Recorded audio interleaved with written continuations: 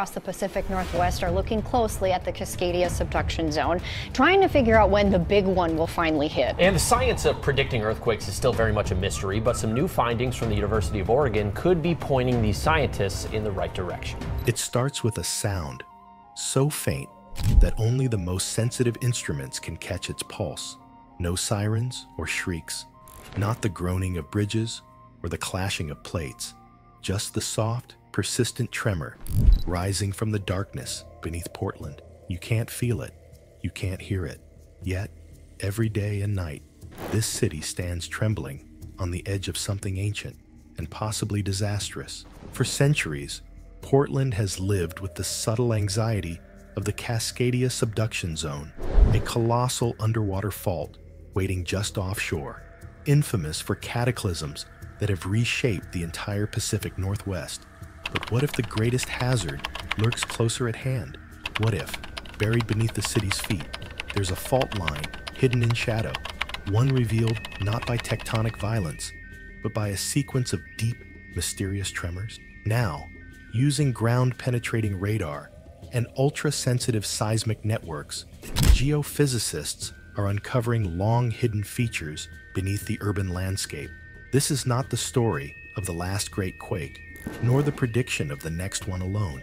This is a tale of the invisible world beneath Portland, where ancient rocks strain against each other, and where silence can be the loudest warning of all. Tonight, we descend beneath the city's skin, into a realm of microearthquakes, invisible ruptures, and clues etched in stone and measured in tremors. Sometimes, what you don't feel is exactly what you should fear most. Could Portland be perched atop a threat far more immediate than previously realized? And if so, what is the true story hidden in the tremor beneath our feet? Just about a half hour ago, we had an earthquake reported right here, pretty much near the Portland metro area. It registered at 3.0, according to the USGS. And on the phone with us this morning, the ghosts in the seismograph. Portland lays draped across a layered puzzle, a patchwork of river valleys, basalt flows, and buried fractures stretching back millions of years. Generations have built and rebuilt atop this restless ground, often unaware of the complex story beneath their foundations. Yet for those who listen, who devote themselves to monitoring the hum and rattle of the geologic world, Portland is alive in a way few cities are. It began, as these discoveries often do, with a whisper in the data. Over recent years, a new breed of seismic sensors, arrays far more sensitive than anything previously deployed, have turned the city and its surroundings into one of the most closely watched seismic theaters in North America. These are not ordinary earthquake detectors. These instruments can catch the flick of a grain of sand deep in the earth, the most modest shiver of rock. And what they caught beneath Portland was astonishing. A steady, almost rhythmic pulse of micro-earthquakes. Events far too small to be felt at the surface, but far too consistent to ignore. Most were measured with negative magnitudes, their energy no greater than that released by a falling brick. But their pattern was not random. Instead, these tremors clustered in thin ribbons, running not along the familiar outlines of the distant Cascadia Subduction Zone, but cutting diagonally beneath the city itself. For weeks, scientists traded digital maps and spectral graphs, debating the meaning of this discrete but persistent seismic signature. Was it simply background noise, an echo of distant storms shifting groundwater? Or, as some began to suspect, was it the telltale heartbeat of something deeply buried? A hidden, active fault with a story all its own. The evidence quickly mounted. Each night, while the city above slept, the earth below emitted a sequence of barely detectable tremors. The same fault, moving the same way, again and again, like the ticking of an old clock, familiar, but suddenly unsettling. What could drive such repetition? What was the source of these spectral pulses?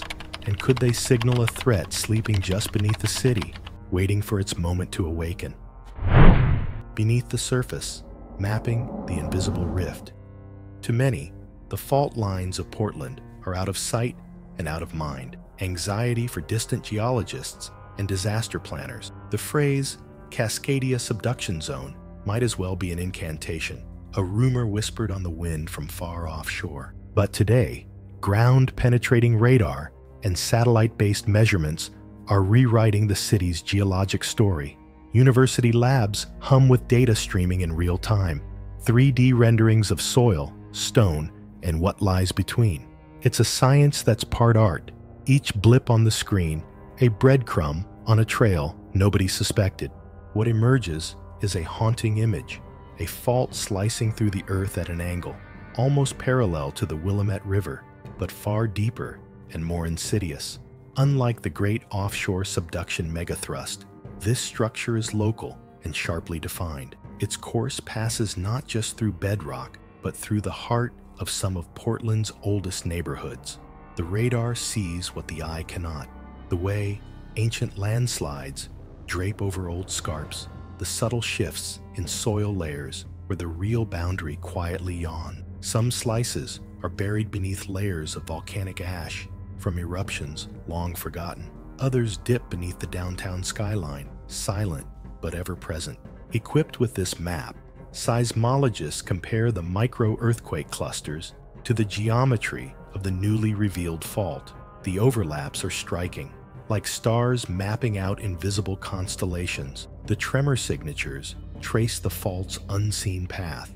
If this is indeed a previously unknown active fault beneath Portland, the implications are profound. For decades, disaster preparedness has focused on the massive offshore threat. But here, underfoot, is the possibility of a more immediate, unpredictable risk.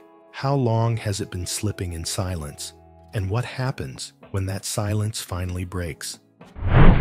The language of microearthquakes. To most people, earthquakes are defined by chaos, toppled brick, shattered glass, and a world gone suddenly fluid. But to geophysicists, the smallest quakes hold the greatest clues. Deep below the threshold of human perception, a new language is spoken. In recent years, research across North America has illuminated the power of microearthquakes to reveal hidden dangers. In Oklahoma and Kansas, regions once thought seismically quiet, scientists detected faint, repetitive tremors, harbingers of larger shocks, sometimes traced to previously unmapped faults, and sometimes linked to human activities such as injection wells. Advanced sensor networks, tuned to high sensitivity, captured these signals, assembling them into clear maps of subsurface weakness. Now the same technology and analytical methods are focused on Portland. The microtremors, the ghost quakes, are organized into swarms, intricate and repeating like coded drumming. When scientists plot these, the pattern is unmistakable, a linear fault, one that had evaded mapping and memory. Deep learning algorithms pore over the data, searching for consistency. The sequences are not random, but represent stick-slip motion, the classic calling card of a locked fault shifting in bursts rather than a smooth release. Some of the signals show repetition, reminiscent of patterns seen on faults like California's Hayward Fault, a fault that, according to a 2024 USGS update, has a 31% chance of producing a magnitude 6.7 or greater event in the next 3 decades. Could similar risk reside beneath Portland? Is the city's tranquility just a thin mask over a history of periodic upheaval? Patterns emerge. Swarms may intensify with factors such as heavy rainfall or subtle atmospheric changes as the Earth responds to influences both above and below. These microquakes sometimes cluster at deeper levels overnight, as if the Earth, relieved of daytime activity at the surface, takes the opportunity to slip unseen. Are these tiny quakes foreshocks, or are they simply a pressure gauge, hinting at how close the fault is to something larger? The segmented reality of risk. Popular imagination envisions a fault as a single, sinister cut through the Earth, a vast, unbroken scar. In reality, faults are often complex and segmented. Recent studies of the Cascadia Subduction Zone have revealed that it is not a monolithic structure, but a segmented fault. It doesn't rupture all at once, but in distinct episodes, each segment possessing a character of its own. Some are predisposed to frequent motion, others remain locked for centuries.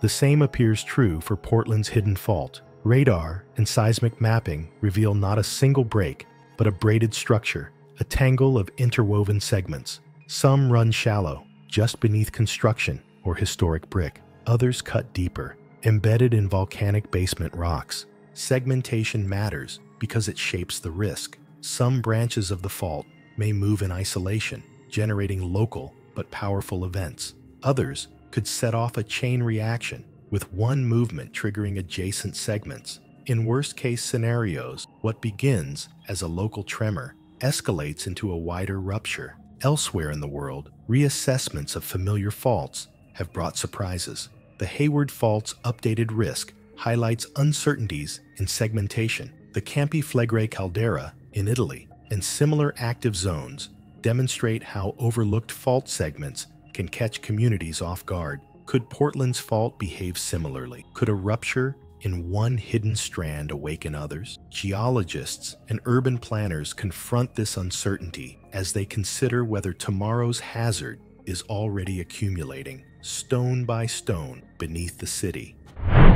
Silent uplift and the surprising evidence of motion.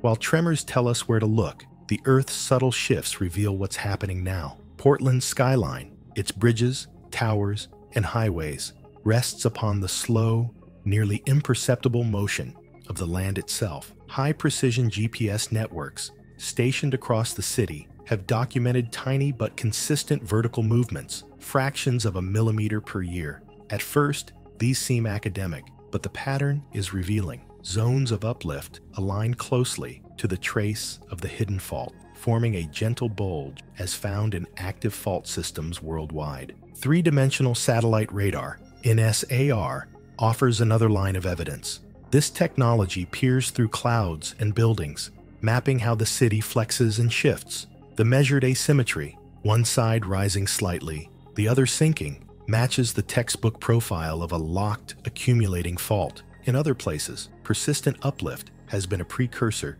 to greater geologic activity. In Italy, ground inflation signaled unrest at Campi Flegrei, and in Chile, the swelling of Laguna del Mal preceded concern. Always, it was the slow and irregular ground motions that warned of change. Portland's deformation rates are not yet extreme. The city stands unbuckled, its rivers steady, but the persistence and alignment of uplift is a caution. Where infrastructure overlays fractured basalt or clay-rich soils, risk is highest. Water and sewer line, roads, and core neighborhoods cross the fault's sphere of influence. Lessons from long ago, a city built on fragile ground. Step back, and Portland's hazard appears less unprecedented. The Willamette Valley has felt Earth's force before, sometimes gently, sometimes with shattering violence.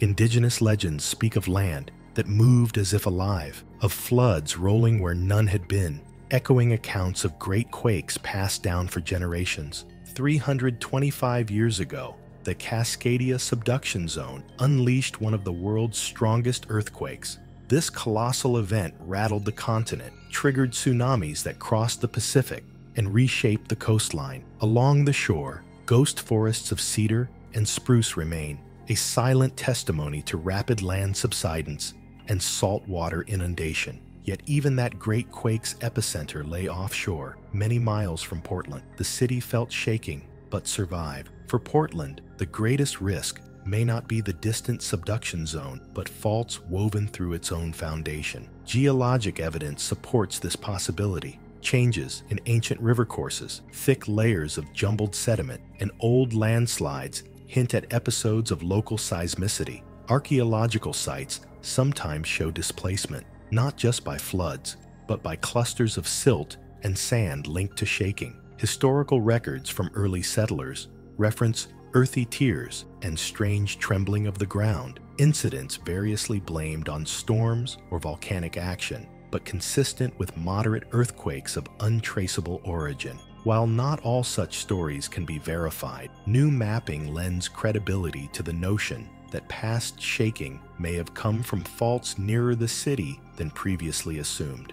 Until now, no one could point to a responsible fault. Its traces lay buried, masked by later floods, urban growth, and the work of time. But new geophysical evidence draws a line through these mysteries, revealing correlations between microquakes, old landslide scars, and disturbed soil layers. If this hidden fault has ruptured before, the cycle of quiet and violence may not be finished. Preparedness and Blindspots, rethinking urban risk. For decades, Portland's emergency plans focused on the massive, distant threat of Cascadia. Drills and retrofits target the offshore menace, envisioning tsunamis and powerful shaking conveyed from miles away. Evacuation plans, infrastructure resilience, and public education campaigns, these have centered on hazards traced to the subduction zone. But if a hidden fault beneath Portland itself is active, the risk scenario changes. A shallow, local quake, even at moderate magnitude, could create far more intense shaking than a larger, distant event. The ground could jolt with limited warning, striking critical infrastructure at its weakest points. Historic neighborhoods, industrial zones, and iconic bridges may be less prepared for shaking from below. Many structures predate recognition of earthquake hazards. The city's bridges, in particular, span not only water, but the pathways of past geologic flows, raising concerns about their vulnerability to sudden, concentrated ground motion. In other cities, such as Christchurch, New Zealand, formerly overlooked faults have produced havoc when active, transforming risk assessments overnight. While Portland's new fault may not mirror those events in timing or severity, the precedent is cause for vigilance. And, most crucially, will Portlanders accept that the familiar ground beneath their feet may be the greatest variable in the city's earthquake future? A city awaits between calm and catastrophe. Today, life in Portland moves on. Commuters crossing bridges, cyclists weaving through tree-lined boulevards, markets bustling beneath changing skies. The silent tremors and the fault they illuminate exist mostly outside daily attention. Yet science advances, measuring every minor quake and careful rise of the ground. Some residents heed the warnings. Others settle back into daily routines, the news fading behind more immediate realities. But for scientists and officials, each microquake is a data point, every centimeter of uplift a clue. The emerging patterns echo those found elsewhere, in regions where disaster struck sooner and with less warning than anyone expected. Portland's risk, more local than previously recognized, is now a focus of continuing attention. And so the city waits, suspended between calm and catastrophe, between memory of past disasters and anticipation of surprises yet to come. The tremors may continue quietly for years, or they may crescendo unexpectedly. There are no timelines, no guarantees, only the ceaseless hum of the earth and an evolving story of stone and silence. Beneath Portland's rolling hills and winding rivers, in the bedrock that anchors daily life, the fault waits, old and inscrutable, recording the press of buildings, the flow of the Willamette, and the footfalls of everyone above. Its subtle motion is witnessed by the instruments tuned to every tremor. Is this slow buildup, the city's heartbeat in rock, a warning or a sign of reassurance? Only time will tell. And in Portland, as in all places set atop restless ground, time is measured not in years or deeds, but in the quiet but persistent tremor of the hidden earth. Stay curious, stay informed, but above all, stay alert. If you value uncovering the mysteries below our cities, give this video a thumbs up. Subscribe for more updates on unseen forces shaping our world. And tell us in the comments, does Portland's newfound fault change how you see the ground beneath your feet? Thanks for watching, and remember, in the silence beneath us, the earth is always waiting to speak.